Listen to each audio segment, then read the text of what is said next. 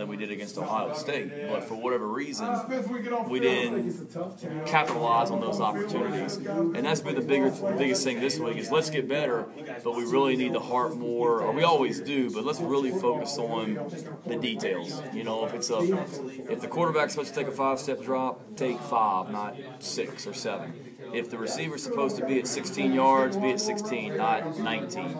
If the tailback's supposed to be 7.5 yards deep, be 7.5 yards deep, not 6. Because every little thing, especially on offense, if you're not just locked on like that, it can look bad like it did on Saturday. And I'm not saying we were good on Saturday, but it wasn't as, looking at the video, it was somewhat encouraging in that you had a lot of opportunities to make plays, but we didn't capitalize on them. But it's nothing that's not correctable. So to answer your original question, I think it's very realistic to get better each and every week as those younger guys get more and more comfortable. And Isaiah said it yesterday. I mean, he as a coaching staff, we felt played the best on offense. He was our offensive player of the game. And I saw where he said it to you guys at the press conference that he didn't think he played that well, and there were about 20 plays in there that he could have been better on, whether it be technique or assignment, whatever it might be. So that's encouraging when it's correctable things.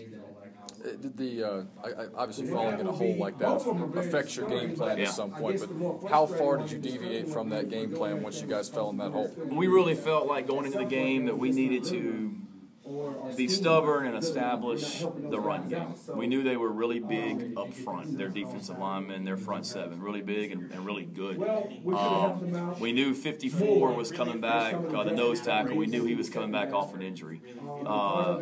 Doubted he was in great shape. So we really wanted to, early in the game, our plan was let's get them going sideways, make them run, get some of our jet sweep going, and then try and wear them down a little bit, and then go north-south and go at them. When you go 3 and out, 3 and out, 3 and out, you're down 21-0. You kind of got to get away from, okay, let's wear them out. You know, now we got to figure out how we're going to score points and get in the game. So get back in the game. So we didn't get away from the run game, but we don't want to throw the ball 56 times or whatever we threw it on Saturday.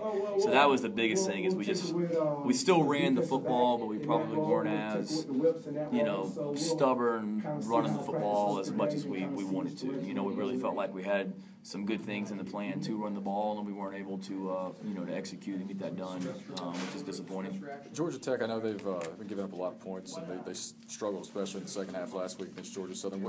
I know you can't give us the game plan, but do you see things on film that you can take advantage of there, and things you can expose? Yeah, you hope so. I mean, you look at them against, Georgia Southern. Georgia Southern's running a similar offense to what Georgia Tech's doing, and what they did was they hit some big plays in the passing game, so we got to continue to do that. You know, we hit our receivers. I thought they took a step forward on Saturday and hit some big plays in the passing game.